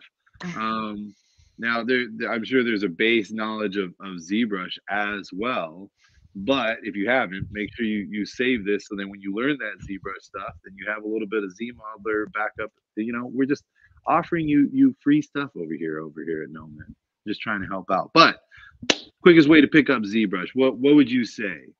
I'd say to not do what I'm doing. Well, yeah, I mean, go to Gnomon. Just go to Gnomon, honestly. I'm being serious because, like, okay, 2-year program. Before I graduated, I was ready to get a job. I was hired. It was crazy. I didn't know if I went before Gnomon and I said, Daniel, with like 22-year-old Daniel, I said, Daniel, what's 3D? I'd be like, I don't know. I have no idea. I literally didn't know what it was. Anyway, but I can give you like a quick, like, you could use ZBrush and not know anything about topology. You can make sculpts. They just won't be like ready for animation or games. They might be ready for like consumer products. And so what you can do is just get a sphere or something to model in on. Can I just get a regular? Can we go back? Where's my sphere? Ah, God, I got this like weird alien thing. Okay, just divide it up a bunch, build it smooth, delete lower, and then Dynamesh, and this will give you. Is there? Oh, it tricked me. Dynamic subdiv can be tricky. See, because it thought that I had more topology than I did, and it came out all nasty like that. Okay, not nasty, but faceted. Okay, so I Dynameshed it, and now this is what the topology looks like. It's gross. It's really not important. But then you can grab like sculpting tools. Like you can grab the clay brush, and you could just. Oh, this is another one. Sorry, spotlight projection. We're getting a first hand right here. I'm enjoying this. This is. So you could do this, and you can practice your sculpting chops, right? Like you don't need to understand topology. You don't need to use ZModeler and all that stuff. In fact, I'd say it'd be very strange if you're like, I'm a ZModeler master, but that's all I do. I don't know how to sculpt. That'd be really strange. So I would say if you've never used ZBrush before, get in here and just start sculpting. ZBrush is the best sculpting program out there. There really is no competition. I feel comfortable saying that, but if you ask me what the best modeling program is, I would be a little bit scared because I wouldn't want to piss people off. But I think most people would agree that ZBrush is like the titan when it comes to sculpting. And then just play around the brushes. I mean, there's all kinds of fun brushes in here that you can play with. And you just and there is Chris. That looks exactly like me. Wow! How did you got the nose right? That's perfect. Look at that. This looks like my entrance portfolio to Gnomon. Actually, that's crazy. You know, I mean, what did that take? 2 minutes to get a lifelike sculpture of me. Boom! Oh my gosh, this is normal size of my eyeballs too. I'm loving this. This is great. And I would buy like a $100 Wacom tablet or something. I think I have one here. Hopefully, it doesn't break everything. Okay, this is like a small Wacom tablet. I think it's like $100. Get it from Best Buy. Because don't do what I do. I like sculpt and model with a mouse, and I just got used to it. And I like it. I do have a Cintiq that's like right off camera, and I love using it to sculpt. But I tend to kind of do what I showed there, where I'm really like modeling while sculpting. But yeah, get a little tablet, start sculpting away. You don't need to. This is probably good. Well, and then if you want to learn model, like then I would jump into like Maya first. If you don't understand topology, jump into one of the core modeling softwares that are out there. Because if you went to a studio and they're like, do you know how to model? And be like, yes. What program do you use? I just use ZModeler. I actually don't know how to use Maya. They'd be like, that's really strange. so learn topology in Maya, learn the basics first in those, and then jump in here. But then sculpting, right? Use this to learn how to sculpt, use Maya to learn how to model, and then once you get those in your brain, jump back here and be like, let's do some ZModeler. So I guess this is kind of an intermediate tool to use. Yeah, but it seems like the basic starting point is like just play around with it, like literally like just having a piece of clay, like just hop in and see, you know, if you're even interested in it. Just turn on this polyframe thing. If there's not a lot of lines, divide it up so you get some more. Like that's keep dividing. Keep dividing. There's all kinds of, there's Sculptures Pro with like it. Anyway. So here's another one. Can you save your Spotlight and Zap Link cameras in ZBrush in case your ZBrush crashes? You absolutely can. If you go to texture, you can save Spotlight, and it'll save it as a .ws or something. Actually, I'm not sure what it saves it as. I think it's like a Z tool thing. And then in document, ZApp properties, you can also save these views. And this one has a weird like .vw. It looks like a weird file. But when you load it, it'll come up just like this. And this is actually how you present models and stuff for toys, or that's at least how I would do it, is you kind of line things up. You do front, automatically do the back, you do right, you do back, and then when you press make character sheet, it'll open it up in Photoshop. It'll lay it all out all beautiful. It's a little extra thing, I guess, but little bit extra for you. Sorry, and then how do you keep the ZModeler topology clean when combining subtools? Example, combining a torso with a sleeve.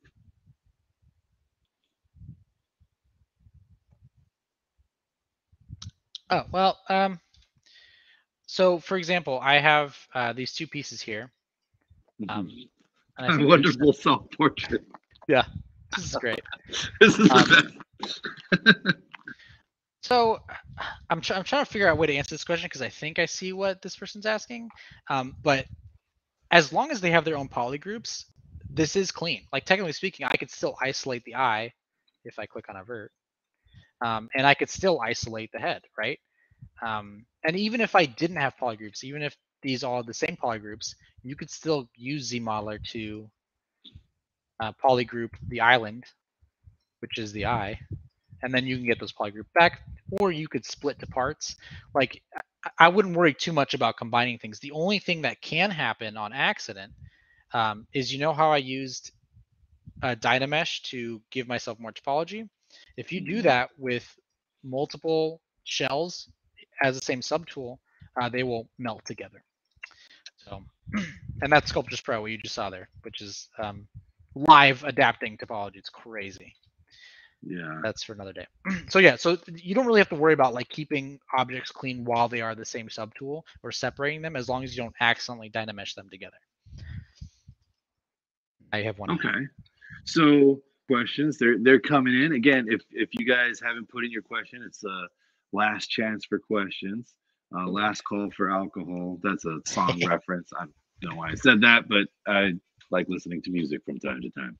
So as we go into this a little bit more, do you have any advice for beginner character artists? Like, what do you think is kind of the most difficult thing when you first were getting into it, right? Like you did that whole thing where you're going to work for Gentle Giant, and you were like, okay, well, my environments have these statues in it and all that. And then getting into character art, I mean, that was quick shift, right? So what was the difficulty? What are kind of like the downfalls that were, immediate? And then how do you kind of work with that?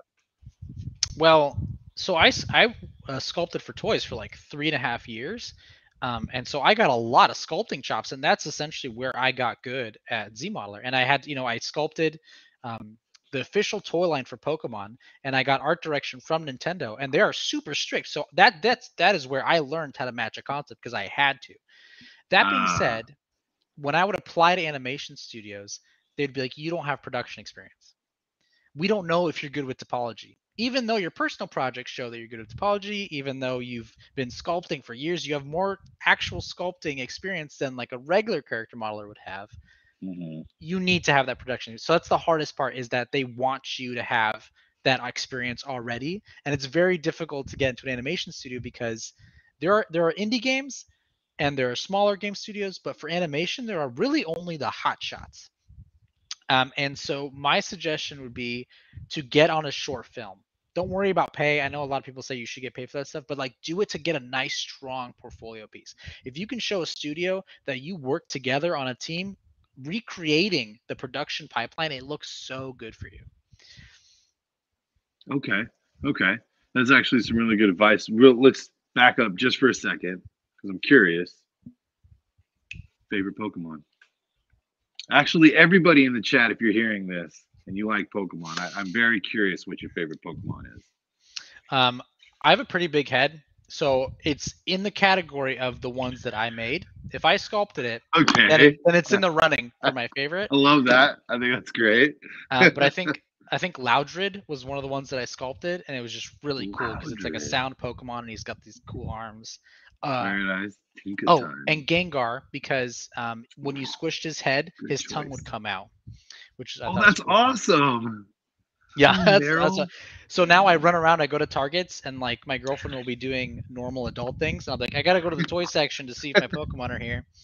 Pikaton, we got Meryl. Man, I remember when Meryl came out. I am a fan of Bulbasaur. I love Bulbasaur, but I also love Esper and Mimikyu. So that's just a little side note. Sorry, we kind of went off there. Everyone watching, yeah, sorry, but that was a huge part of my career, was that I sculpted those Pokemon toys, and it really kind of pushed me forward. That's awesome. I mean, how fun to be able to do something like that. Just I can't, I mean, I can't imagine, because to me, this is really fun. I love it, talking to people that do what you do, so that's great. Okay. Sorry. More questions. Okay. Thank you all, everyone watching, for putting up with us and asking these excellent questions. I also want to know the answers to these too.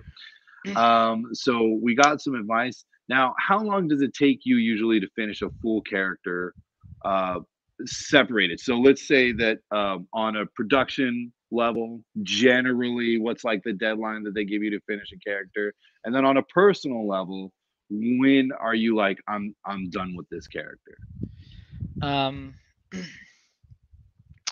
So first I'm going to start with how long Gnomon wants you to do it for. Okay. And I think it was like a project every 2 weeks, and whether it was a character or a full scene. It's like AI talking. Yeah, my watch randomly.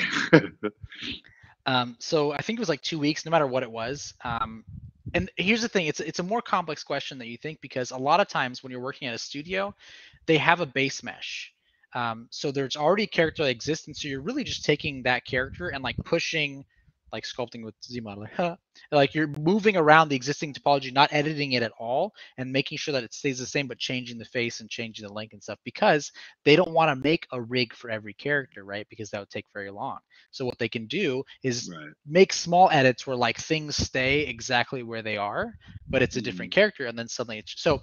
That being said, if it's a character like that, if you're doing like a background character or something, they might give you a week or 3 days to like model the clothes, change the hair, whatever it is. But for example, I worked on a Mattel show through Mind Show, which is really cool. They use VR to animate the characters. It's pretty cool. But I was there from the beginning, and I helped them realize the actual characters. So that was different. It was actually a much longer process, because we were trying to figure out what should these girls look like. There's a toy version, there's an illustrated version, so there's a lot of back and forth. And then finally we okay, like let's make this topology nice, and then move forward. So I would say most of the time they'll probably give you a week, but you also have a lot to work with, right? Like you'll reuse a lot of things. That's a huge part of this. Is I think kit bashing is the word you use for like mechs and stuff, but there's also kit bashing for characters too, because you're like, oh, guy B has this hair and it's pretty similar to guy L that I'm working on. So let me grab that and I'll pull this and okay, I'm already halfway there. Oh, Kit and bashing. Go ahead. Go ahead. Oh, but personal characters, it depends because, but I will also use a base mesh. That's something I did wrong was when I was a student, which I don't know if it's wrong or not, but you should reuse as much as you can when you're practicing, when you're learning. Like obviously you should practice anatomy, practice sculpting, but when you're on a time crunch and you need to do a character and a whole scene, don't make your own facial topology. Don't like find a base mesh that you like, and you, especially if you're doing stylized characters, right? Like don't make a new base mesh every time. That's crazy. Just make your first character and then use it as much as you can. Edit it, change it, whatever. It's your toolkit. That was actually I had seen that the first time at LBX. Jared Krzyzewski, Creature Corner on Tuesdays. He showed me that he has a file of all of these different sculpts that he had made as like base sculpts, right? So he didn't have to remake them. And then I was like, oh, well, then everything's going to look the same. And then, nope, sure enough, he brought it in and it looked like this warped, mutated alien thing. If anyone's interested in that, it's on our Instagram live, on our Instagram at Gnomon School. But boy, it's really very interesting to see that kind of morph, right? Well, even though it's a base sculpt and base, you can really do a lot with it, which is really cool. Totally. He was actually my creature teacher at Gnomon. And then his co-host Matt Miller was one of my best buddies at Gnomon. We would go drinking, hang out. We were very opposite, right? Like I liked Disney stylized, and he was like, "Hellraiser's my favorite movie," and so I loved. Those are great guys. He was your teacher?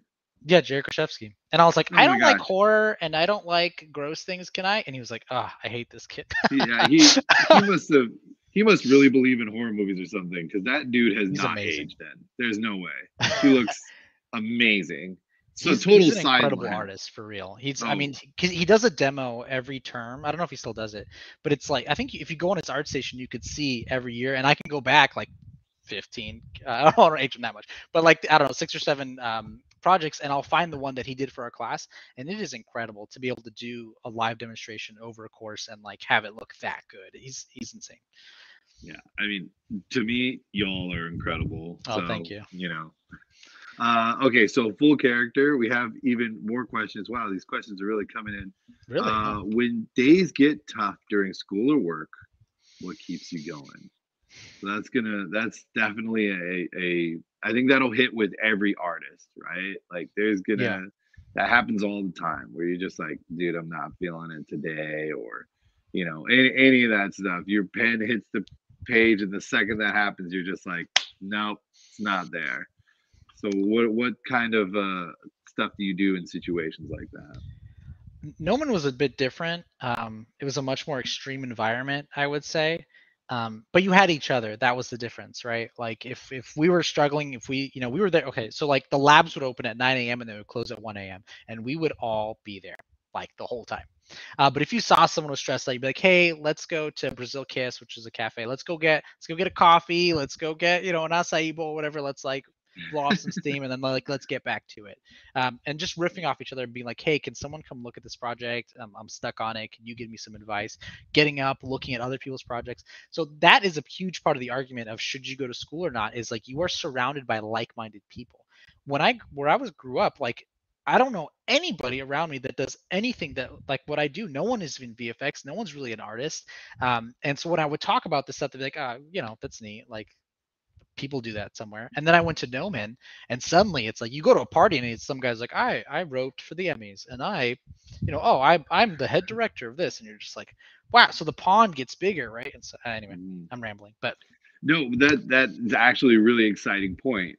Well, I mean, just a very good point. Like when I started here, I talked to Alex Alvarez, the owner and founder of Gnomon, and one of the first things that we had a conversation about was Elden Ring, and it was like, oh, we're the same. Oh yeah, we're literally the same, and everyone starts it's so weird. Same, yeah, from the top all the way to the bottom, the student that just started, the last term or whatever, they're talking about Destiny or any of these things. Like, it's all that community is all blended here. It's really fun to be here, I must say. Well, like when I was a student, I still feel the same way that I did as a student. I just have more experience. I would go to these live streams and these live events, and I would be too scared to go and up and talk to the artists because I thought they're way too good. They would never want to talk to me. And now that I'm, I guess, a professional or whatever, I'm like, oh, why did I do that? Like, yeah, everyone started as a student. Like, did you think I just came out of the womb? And like, did I really think Jared Krasevsky came out of the womb and he was just like sculpting monsters? Like, no, he was a kid who, watched Candyman as a kid or something, and he you know what I mean? Like, they're just normal people that have hobbies, and we like the same things. Well, from what I know about Jared, he was part of some summoning ritual of a cult, and that's why he has all the skills that he does. Absolutely, and why he is who he is. So this may seem a little bit cliche, but at what point in your career did you go like, I made it? Or as time goes on, does that statement evolve? So like, oh, I made it, but now I want this, or have you not gotten there yet?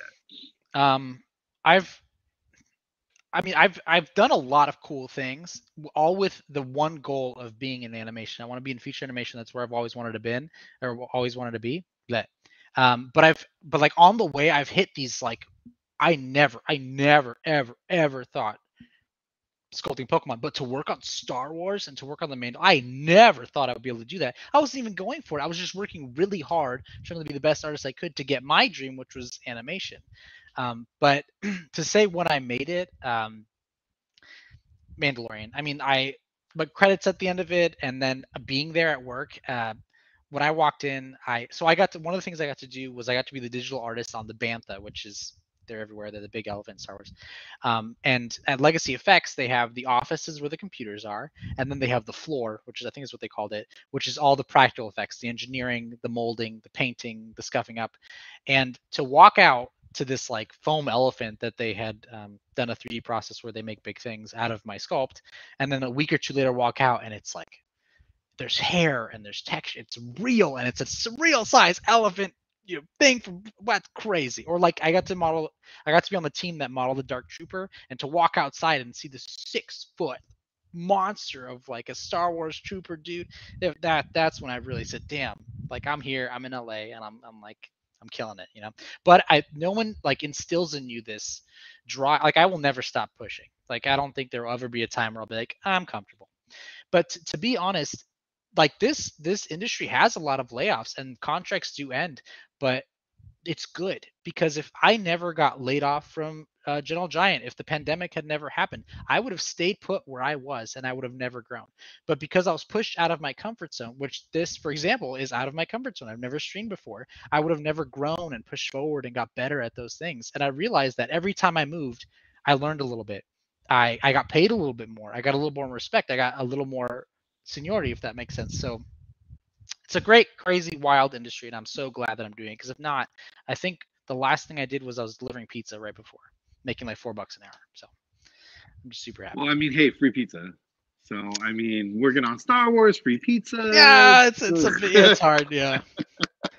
I mean, look, for me, I don't even know if I would be able to like stand literally. Like, I'm wearing a Star Wars sweater right now. I put the art books behind me for this stream. I probably would have just cried when I saw the Bantha, and then just been like, that's it, I retired, I'm done, I'm good.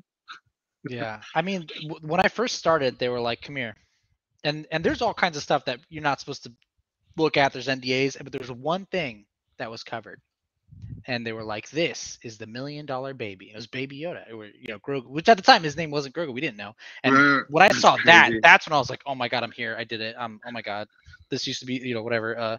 These guys worked on Jurassic Park. Oh, I worked on a droid that the engineer that I was working with, he walks up to me and goes, hey, this is so and so, this is me, this is what I've worked on. I did the spitter dinosaur in Jurassic Park. And I was like, ha, what did you just say to me? Are you kidding me? So when working with amazing people that did stuff that you grew up with is another like, oh my gosh moment. Yeah, what was his name? Newman or whatever? I don't know what his actual name is. Knight? Something Knight? The actor that gets spit in the face in Jurassic Park. I just remember that scene so vividly. That scared me more than most of the other movie. I mean, it was It's terrifying. terrifying. Yeah, the But situation. really good stuff. Okay, sorry. So, can you tell us a little bit about? I know we've been talking about Gnomon a lot, but as Yeah. far as difficulty concerns, oh, Wayne Knight, thank you, chat. I appreciate. That's why y'all are here. Oh, Without thank you. you, Yeah, we I don't know wouldn't his name have the either, but answers to these things. I did get the Knight part right. So the difficulty of Gnomon. So you were saying the community really helped you along, and if you got burnt out, you all got together. But yeah. was Gnomon difficult, and how did you cope with that? How tough is it? Is it tough? Why don't you talk a little bit about that?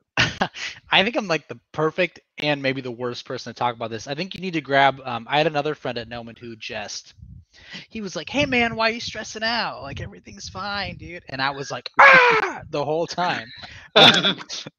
So it's how you look at it. It's how you handle stress. I had never done anything like that before.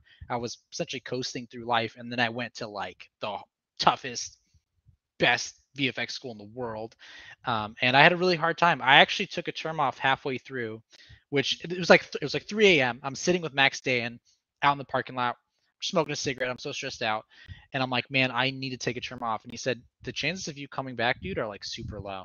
And I took a term off, and I whatever, and then I came back and I got like best of term. Anyway, but so yeah, it's very very very difficult, but it's only 2 years, and I still can't. I think it's been 6 years now since I graduated. That time felt so long ago, and it felt so short, but at the time it felt like such a long time. But if you can sacrifice 2 3 years of your life, like you can get yourself set up with an amazing career, working on this stuff. Where now my day, like compared to Noman, my day to day is nothing. I don't wear pants. I don't fuck. I just sculpt all day. It's amazing. This is all I do. It's not stressful at all, really. There's our new marketing. Everyone, come to Gnomon, so you don't have to wear pants anymore. Yeah, one day, but you got to go to class with pants on. There it is. You know, wear pants at Gnomon, and then once you leave, you're totally fine. Oh man. Well, so thank you so much again for joining us on this stream tonight. It's been very fun. Again, if people want to know what you're up to, and we don't have you on the stream anytime soon, then how do we stay up to date with you? Where do we go? What do we see? I'm pretty consistent on two different apps, and one would be ArtStation, which is artstation.com, and then just my name, Daniel Zeni, and then the other one would be my Instagram, which is Art by Zeni. And if I do a project, I post both of them there, and then also my LinkedIn. So like if you're a student and you want to ask me like a professional question, like, hey, how do I get in the industry? Just shoot me a message on LinkedIn, and I always answer. But I'll answer on all of them.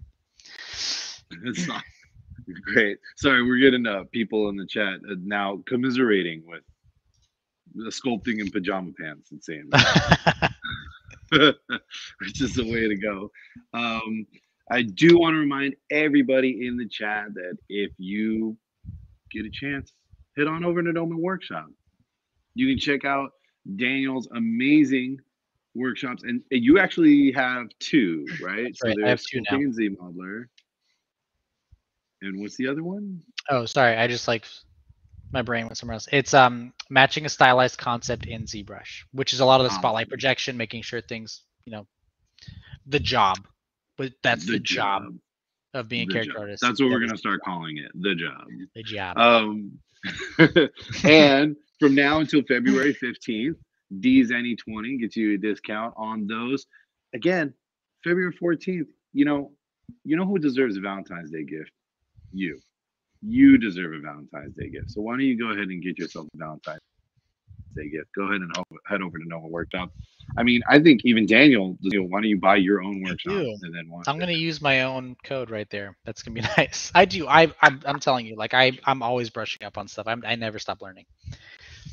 Yeah, that's great. And for anyone that wants to find out what Gnomon can do for you, go ahead and send us an email at admissions@gnomon.edu.